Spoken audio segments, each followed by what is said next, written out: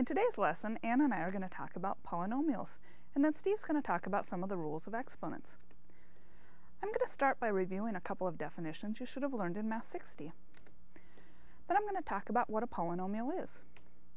We're going to go over several definitions related to polynomials, and then we'll look at evaluating some polynomials. So let's start by reviewing a couple of definitions. The terms of an algebraic expression are the parts of the expression that are combined by addition. In the expression 5x minus 2y plus 155, I see some subtraction.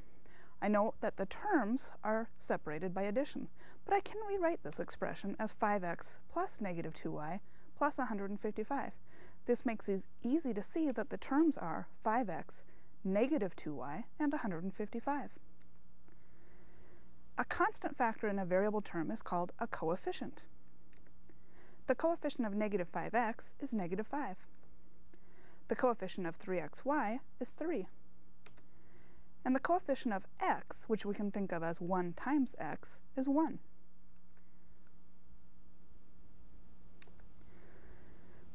So what is a polynomial? A polynomial is an expression containing one or more terms added together. That's why we reviewed the definition of terms. The exponents on the variables in each term must be whole numbers. So let's look at some examples of things that are polynomials and things that are not polynomials. 5x cubed plus x squared plus x minus 6 is a polynomial.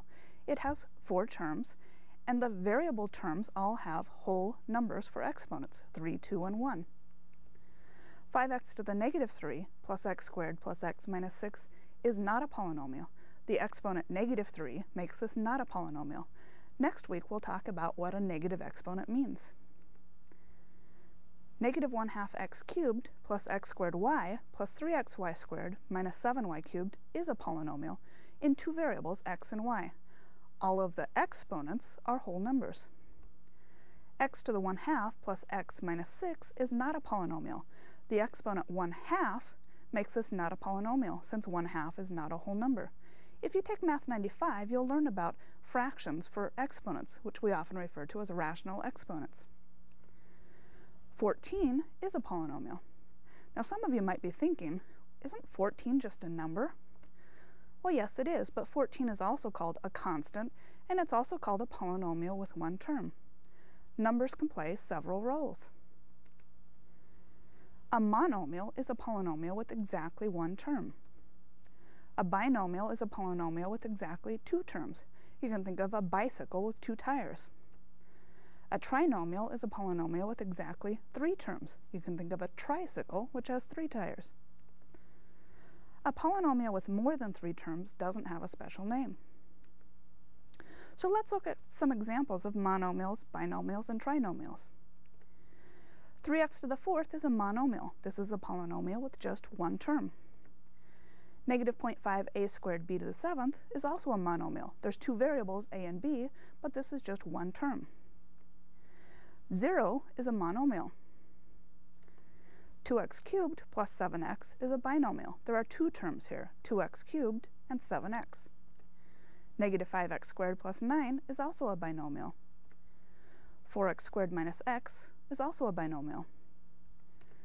2x cubed plus 7x minus 2 is a trinomial. This has 3 terms, 2x cubed, 7x, and negative 2. X squared minus 2xy plus y squared is a trinomial. It's a trinomial in 2 variables, x and y. X squared plus x minus 6 is a trinomial. X minus 6 plus 2x, well technically this has 3 terms, x, negative 6, and 2x. But notice there are some like terms that can be combined. We could rewrite this by adding x and 2x together as 3x minus 6. So it's not a trinomial, rather it's a binomial. The polynomial x cubed plus x squared plus x minus 6 doesn't have a special name. There are 4 terms in this, and a polynomial with more than 3 terms doesn't have a special name.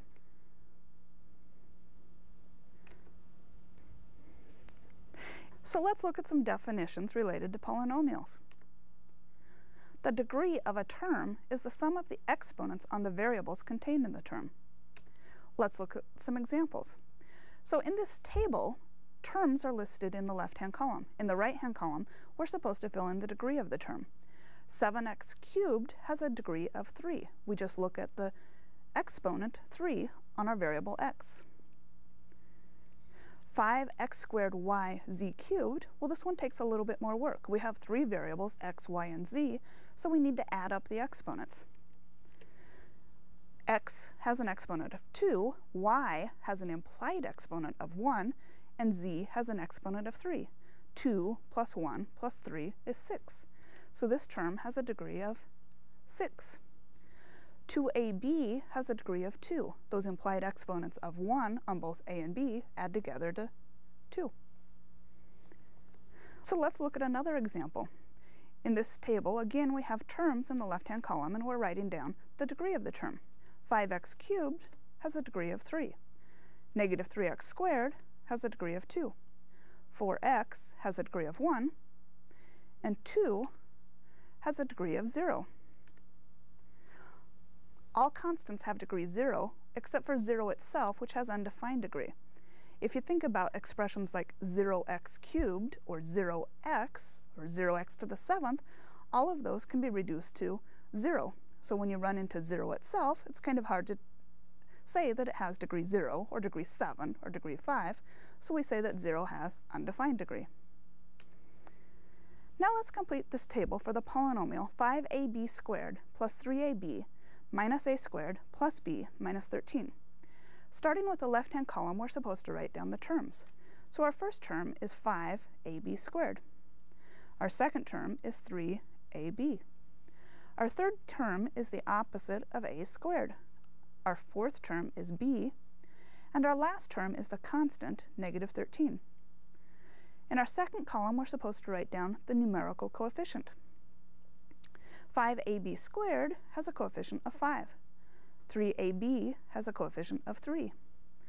Opposite a squared we can think of as negative 1 times a squared, so the coefficient is negative 1. b has a coefficient of 1. The constant negative 13 we define to have a coefficient of negative 13. What about the degrees of each of these terms? 5ab squared, well, we have to add up the exponents. A has an implied exponent of 1. Adding that to the exponent of 2 on b, we get a degree of 3. 3ab has a degree of 2. Adding the implied exponents of 1 on both a and b. Opposite a squared has an exponent of 2, so the degree is 2. b has a degree of 1. Negative 13 has a degree of 0. Non-zero constants all have a degree of 0. It turns out that the degree of this polynomial is 3. The highest degree term in this polynomial was 5ab squared, which had a degree of 3. The degree of a polynomial is the greatest degree of any term of the polynomial. In this example, I want to find the degree of each polynomial and tell whether the polynomial is a monomial, binomial, trinomial, or none of these. So in the polynomial 7t to the 4th plus 13t minus 5, we have 3 terms, 7t to the 4th, 13t, and negative 5. So this is a trinomial. So the trinomial 7t to the 4th plus 13t minus 5, what about the degree of the polynomial? We just need to find the highest degree term, which is 7t to the 4th. So the degree is 4. So this trinomial has degree 4. 5x minus 17 has 2 terms, so this is a binomial. So the binomial 5x minus 17, well, what's the degree of this binomial? We need to look for the highest degree term. The constant negative 17 has degree 0, so 5x must be our highest degree term. And the degree of the term 5x is 1, so the binomial 5x minus 17 has degree 1.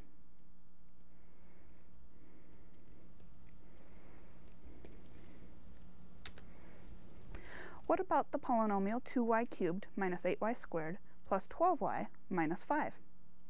This polynomial has 4 terms, so it's not a monomial, binomial, or trinomial. So the polynomial 2y cubed minus 8y squared plus 12y minus 5 is not a monomial,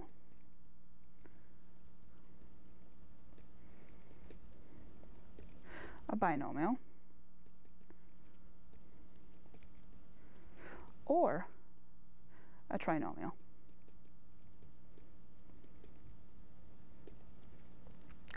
What about the degree of this polynomial? Well, the highest degree term is 2y cubed, so it's a third degree polynomial. Sometimes we refer to these as cubic polynomials. So this polynomial has degree 3.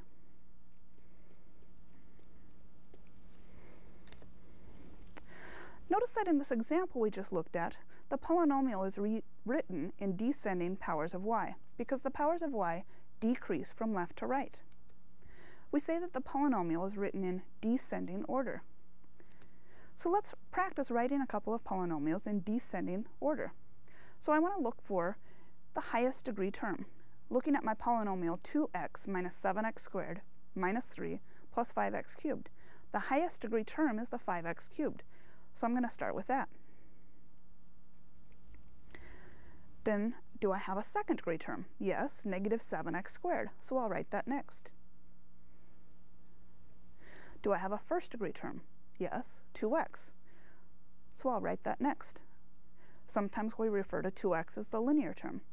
And then my constant, negative 3, goes at the end. So notice in this one we have a third degree term, a second degree term, a first degree term, followed by the constant. What about the polynomial negative 4 plus 6a cubed plus 3a? What's the highest degree term? Well, it looks like 6a cubed. So that's a third degree term. Working our way down, is there a second degree term? There isn't, so let's move on to our first degree term. 3a has degree 1, so that's the next term I write down. And finally, I end with the constant, minus 4.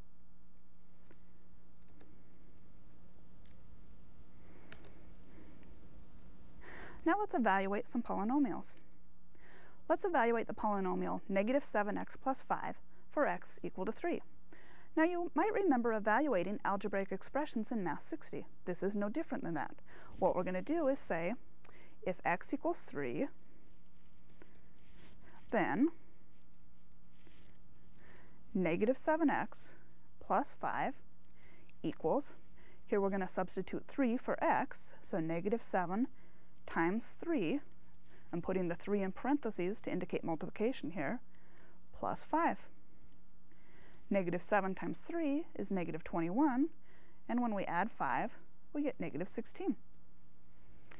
Let's do another one. Let's evaluate the polynomial x squared plus 5 for x equal to negative 2. So if x equals negative 2, then x squared plus 5, again I'm going to put my number, negative 2, in parentheses, and the square on the outside to indicate I'm multiplying negative 2 by itself, plus 5. Negative 2 times negative 2 is positive 4, so I have 4 plus 5, which is 9. Now let's evaluate the polynomial opposite x squared plus 2xy minus y squared for x equal to 2 and y equals to 3. So now I have a polynomial in 2 variables. So if x equals 2 and y equals 3, then opposite x squared plus 2xy minus y squared will be opposite 2 squared plus 2 times 2 times 3 minus 3 squared. Well, the opposite of 2 squared means the opposite of 2 times 2, that's the opposite of 4, plus 2 times 2 is 4, 4 times 3 is 12, minus 3 squared is 9. Now before I simplify this, I want to point out a common error that I see. A lot of people, when they run into something like opposite of 2 squared, will say the result is positive 4. If we look at our last term though, most people will agree that we need to square the 3 before we subtract. The order of operations tells us this. The same thing works with negation. We need to apply our exponent before we negate. That's why we end up with negative 4, which is the opposite of 4. So let's simplify. Negative 4 and negative 9 is negative 13, and when I add 12 to that, I get negative 1. Let's end with an application of a polynomial. The average number of accidents per day in the United States involving drivers of age r can be approximated by the polynomial 0.4 r squared minus 40r plus 1039. Let's use the polynomial to find the average number of accidents per day in the U.S. involving 18-year-old drivers. Well, we were told that r represents the age of the driver, so we're looking at the case where r is 18. So if r is 18, then 0.4 r squared minus 40r plus 1039 is 0.4 times 18 squared minus 40 times 18 plus 1039. These numbers are large enough that I'm going to pull out a calculator to do this calculation. So I need to take 0.4 times 18 squared minus 40 times 18 plus 1039. And I get 448.6.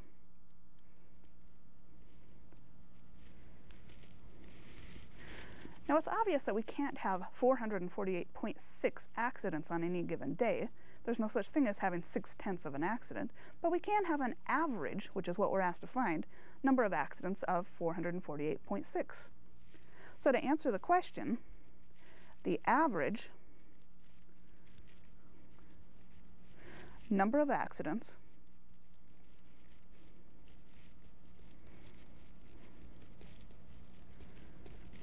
per day in the U.S. involving 18-year-old drivers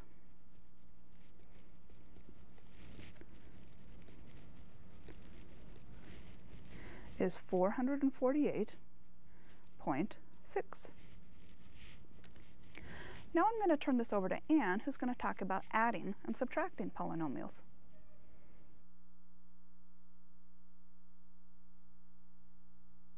In this part of the lesson, I'm going to talk about adding and subtracting polynomials.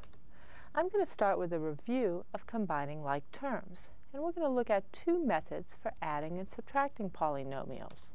The vertical method, the horizontal method. Both of these methods are just combining like terms, and if we have time, we'll end with an application.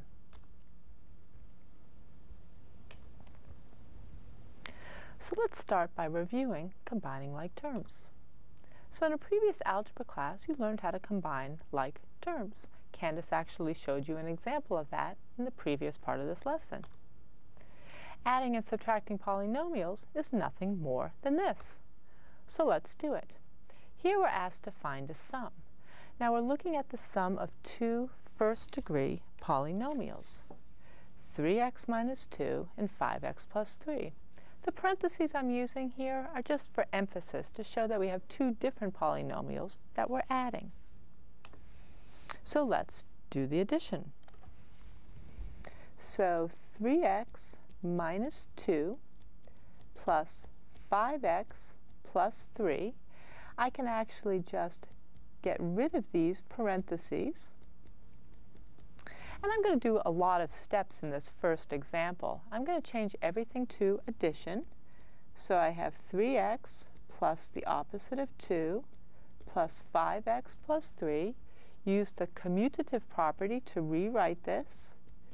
3x plus 5x, those are my like terms, plus negative 2 plus 3. My two constant terms are like terms. And I end up with 8x plus 1. Now, a term of the form ax, such as 3x or 5x, is often called a linear term. So sometimes you'll hear people refer to these as linear terms. Now let's do a subtraction problem. Now the second set of parentheses in this problem are essential because we're subtracting an entire algebraic expression. So let's work through this to remind ourselves why they are essential. So now 3x minus 2 minus 5x plus 3. When I get rid of the parentheses so that I can combine like terms, I have to remember that I'm subtracting both 5x and positive 3. Remember that the subtraction sign outside the parentheses changes the sign of each term inside the parentheses when we remove the parentheses. Now combining like terms. 3x minus 5x is the opposite of 2x. Minus 2 minus 3 is minus 5. Now this problem might also have been stated, subtract 5x plus 3 from 3x minus 2. I'm going to show you an example of a common error. So here's the problem. Subtract 5x plus 3 from 3x minus 2. The student writes 3x minus 2 first and subtracts 5x plus 3. The student ends up with the correct answer, just like we did. But the student ignored that parentheses are essential. What did he or she do? Well, in the next line, the student acknowledged that we needed to change the sign on the plus 3 to make it minus 3. That's why she got the right answer. But the first two expressions are not equal. They're not equivalent. You can't have 5x plus 3 at the end be the same as 5x minus 3. So the mistake was just in what this student wrote, even though she ended up with the correct answer. So what is the correct simplification of the expression written? So let's look at it. We have 3x minus 2 minus 5x plus 3. What does that equal? Well, 3x minus 5x is the opposite of 2x. Negative 2 plus 3 is plus 1. Negative 2x plus 1 doesn't equal negative 2x minus 5. In order for this to be 100% correct, you just need to add the parentheses around the second polynomial expression. Let's now do another sum. We're going to add a trinomial, a second-degree polynomial, and a first-degree binomial.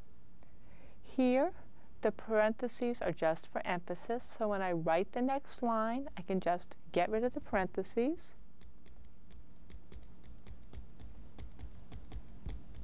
And now I'm going to combine like terms.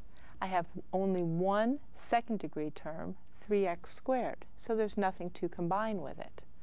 I have two linear terms, x and minus x. That simplifies to 0. Finally, combining the constant terms, negative 1 plus 4 is plus 3. Now let's find the difference. Here, these parentheses are essential. So when I rewrite this expression, I need to change the sign of both terms inside this parentheses, so it becomes minus 4 plus x. Now I'm going to combine like terms. Again, there's just one second-degree term, nothing to combine with it. Now I have x plus x, so that's 2x, and finally I'm adding negative 1 and negative 4 to get negative 5.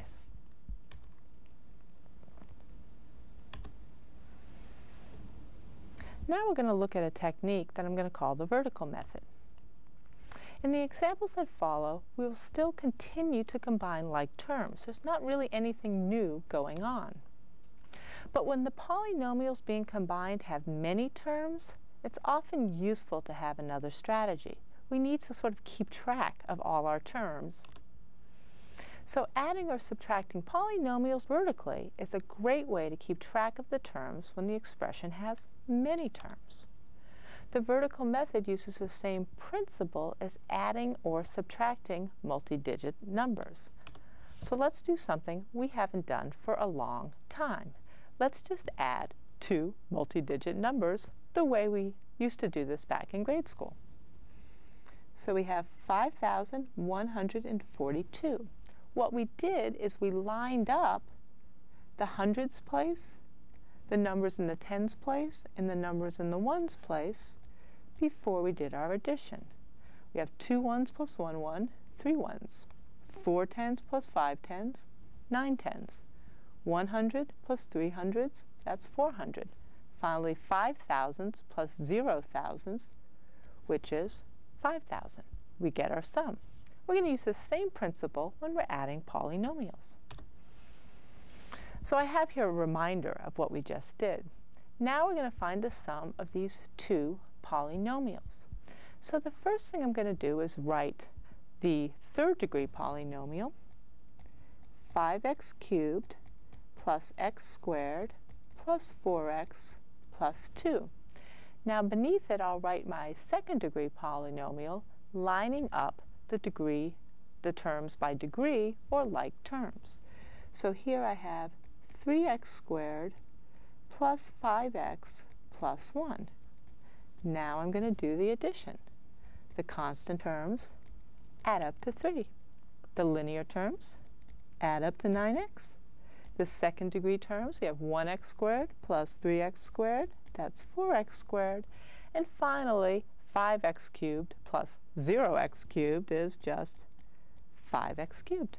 We've added the polynomials. Let's do another example. Now in this example, I have a third degree polynomial expression and a second degree polynomial expression. In my third degree polynomial expression, I have no second degree term, no x squared term. So when I'm writing this up, I need to think about what I'm going to put there for the second degree term. Let's go back to arithmetic for a moment. We know that 321 does not equal 3021. The difference here is that we have a 0 in the hundreds place. So we use 0 as a placeholder when we're writing multi-digit numbers. We're going to do the same thing with the polynomials. So I'm going to write the third degree polynomial as 3x cubed plus 0x squared plus 2x plus 1. 0 times x squared is just 0. Doesn't add anything to our first expression. Now lining things up, the second degree polynomial 4x squared plus 2x plus 5. Now I can add these polynomials. Constant terms add to 6. 2x plus 2x is 4x. 0x squared plus 4x squared is 4x squared. And finally I have 3x cubed. Now you might ask at this point why we didn't write 0x cubed here. Well, we could have. I could have put a 0x cubed to line everything up. But I didn't write a 0 there in the same way as I wouldn't put a 0 in the thousands place here. But there would be nothing wrong if you did write a 0x cubed here. Let's do some subtraction. We want to find the sum and the difference of these two polynomials. I'm going to start with the addition, and then I'm going to show you some of the differences when we're working with subtraction. So let's do the addition first. I have a fourth degree polynomial for my first polynomial. There's a fourth degree term, a third degree term, a second degree term, a linear term or a first degree term, but no constant term. So I'll just write plus 0. My third degree polynomial has a third degree term, no second degree term, a first degree term, and a constant term. Let's add these up. 0 plus negative 4 is negative 4. 3x plus 6x is 9x. 5x squared plus 0 is just 5x squared. The opposite of 2x cubed plus 5x cubed is 3x cubed. And finally, x to the fourth plus 0 is just x to the fourth. Now let's work through the subtraction. Now when I write my subtraction, I'm going to start out writing just what I had before.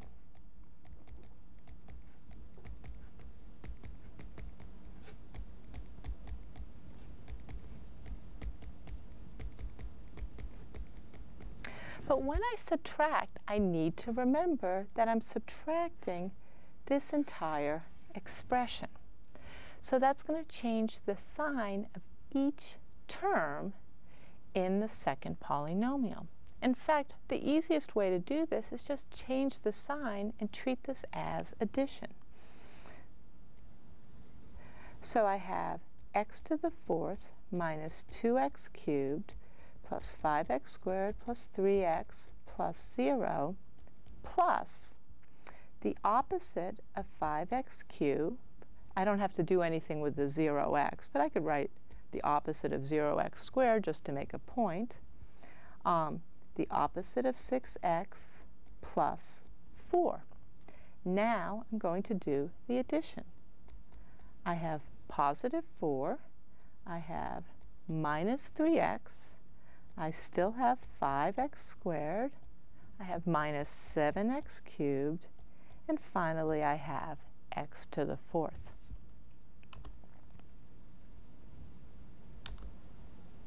So now let's look at doing these problems horizontally rather than vertically. The horizontal method for adding and subtracting polynomials is just what we did when we combined like terms in more manageable expressions. The difficulty with this method is that when working with polynomial expressions with many terms, we must pay close attention to like terms and to signs. There's just a lot of bookkeeping to do. So I'm going to do one example that's not too much out of control to start. So here I want to do the difference. So I have a second degree polynomial, and I'm subtracting another second degree polynomial. Now when I get rid of the parentheses, I need to pay attention to sign. So I have 2x squared plus x minus 5 minus 4x squared plus 3x minus 1. Now in this example, I just have second degree terms, first degree terms, and constant terms. So combining the second degree terms, 2x squared minus 4x squared is negative 2 times x squared. X plus 3x is 4x, and negative 5 minus 1 is negative 6. Now we're asked to find both the sum and the difference of these given polynomials. We have two fifth-degree polynomials here with several terms. Actually, both polynomials have 4 terms. I'm going to let my computer do the first addition problem so I can show you some convenient bookkeeping techniques that you can use. So I'm going to start by writing the sum. In this case, the parentheses are just for emphasis, so I can rewrite this without using the parentheses. Now I've got a lot of terms here. I know I'm adding fifth-degree polynomials. I'm going to start by looking for fifth-degree terms. I see that I have 2 of them. I'm going to add them. Negative t to the fifth plus 2t to the fifth is just t to the fifth. When I'm done doing that, I could lightly cross them out, and I want to do it lightly just to keep track of what I've already looked at. Now I need to look for fourth-degree terms. Well, there are no fourth-degree terms. How about third-degree terms? Well, I have 2 of them. 4t cubed minus 3t cubed is just 1t cubed. Lightly cross them out. Now let's look for the second-degree term. Well, I have just 1 of them. 1t squared plus 0 is just t squared. The linear terms, I have just 1. When I'm done with that, I lightly cross it out, and all I'm left with are the constant terms. Plus 6 minus 1 is plus 5. Now, the reason why I had my computer do the crossing out is because I'm writing with a pen. And when you write with a pen, it's very hard to lightly cross out, something you can do with a pencil. And it's just a great strategy for bookkeeping. Now, what you don't want to do when you're crossing things out is to just obliterate the like terms. If you're doing this and you've made a small error, it's impossible to go back and check your work because you can't see what you were working with when you started. So just lightly cross out for your bookkeeping. So now I'm going to do the subtraction problem and show you another way you can kind of keep track of things. So I'm going to take the opposite of t to the 5th plus 4t cubed minus 5t plus 6, and I'm going to subtract 2t to the 5th minus 3t cubed plus t squared minus 1. When I get rid of the parentheses, I need to pay close attention to sign. I don't have to worry about the first polynomial expression in my difference, but I do have to think with the second one. I'm subtracting 2t to the 5th, I'm adding 3t cubed, I'm subtracting t squared, and I'm adding 1. Now what I'm going to do to really pay attention to like terms is I'm going to change this to addition and use the commutative property. So I have the opposite of t to the 5th plus 4t cubed plus negative 5t plus 6 plus the opposite of 2t to the 5th plus 3t cubed plus the opposite of t squared plus 1. Now I can use the commutative property. I have 2t to the 5th terms. I'm just going to write them next to each other to keep track of them. I have no t to the 4th terms. I do have 2 t cubed terms. I have 1 t squared term. I have 1 first degree term. And finally, I have 2 constant terms. Since I'm running out of room, I'm just going to add 6 plus 1 and write plus 7. Now I'll combine like terms. They're right next to each other. Bookkeeping is easy. I have the opposite of 3, t to the 5th, plus 7 t cubed minus t squared minus 5t plus 7. A lot of work? Yes, it is.